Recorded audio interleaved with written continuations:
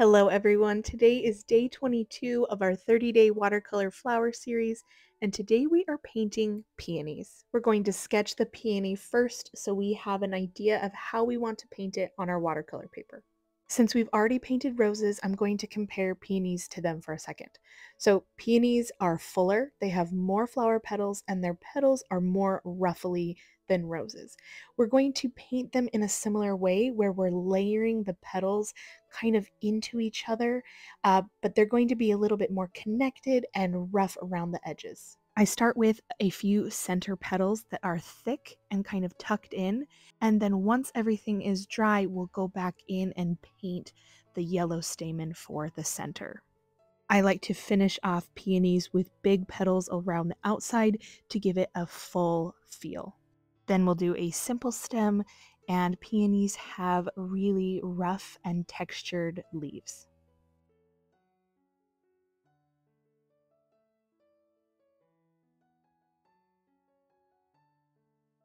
We're going to pick up some of our opera rose in a really light wash. So we want to make sure it's pretty watery at this point. We want to start with our lightest tone first. I'm going to be totally honest, painting peonies is tricky. So just keep in mind that the flower as a whole is a cone. So all of your petals are going to need to come down to one singular point, or up, depending on which direction you're painting the petal. So right now I am painting all of these petals with very rough edges, keeping circular curved motions in mind and bringing the points, the end of these petals, to that imagined point of the cone. So I've painted some petals in the front and then I've painted some petals in the back, leaving that center open for the yellow stamen we are going to add later. And you'll see that a lot of the style of painting this peony is not having everything connected. So a lot of those back petals are kind of choppy. I will blend them in together later. I've got some lighter areas and some darker areas, but make sure you're maintaining some of your white space, but then also blending some areas together.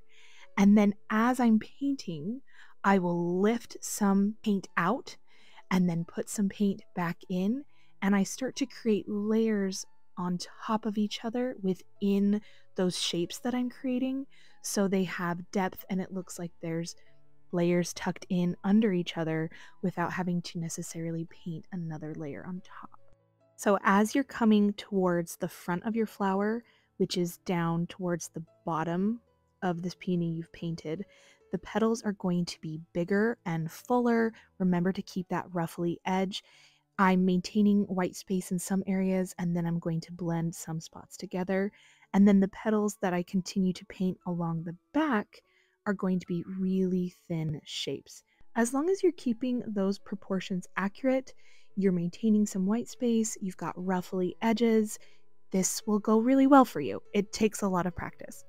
And then I'm going to pick up some darker concentration of that opera rose, which just means less water, more straight from the palette, and add tiny little areas of shadowing to continue my illusion of depth within the peony.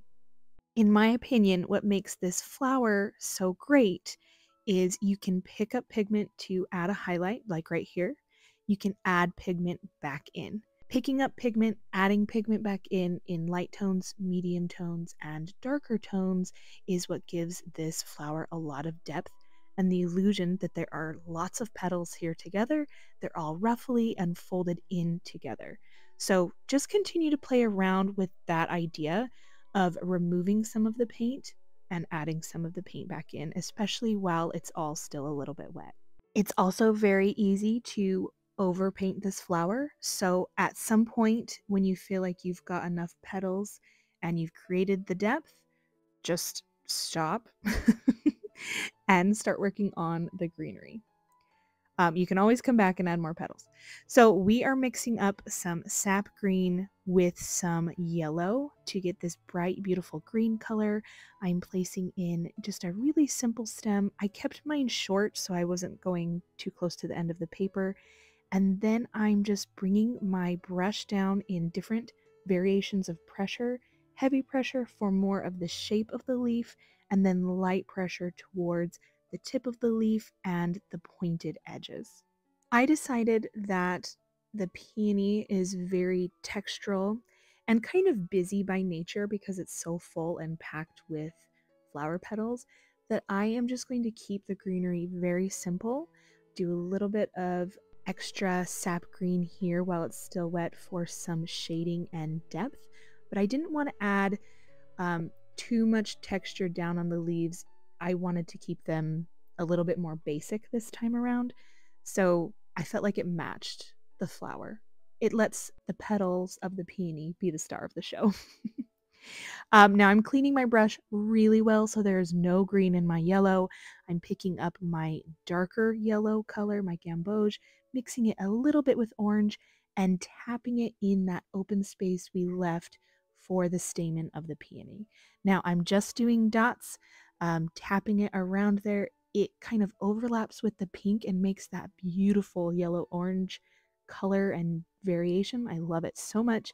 And then I'm going to bring a little tiny line from those dots down into that center with just the very light pressure tip of my brush, and the peony is finished. That was it. So it's a little bit complicated in some ways, but easy in other ways. Everyone always asks me to show them how to paint the peony, and I'm always like, are you ready for it? Because it's it's a fun one that can be a little rough. I love peonies though, and I think it is the perfect addition to our watercolor flower guide. Big, beautiful, textural, can't get any better. Thank you for being here for day 22. I'll see you tomorrow for day 23. Bye.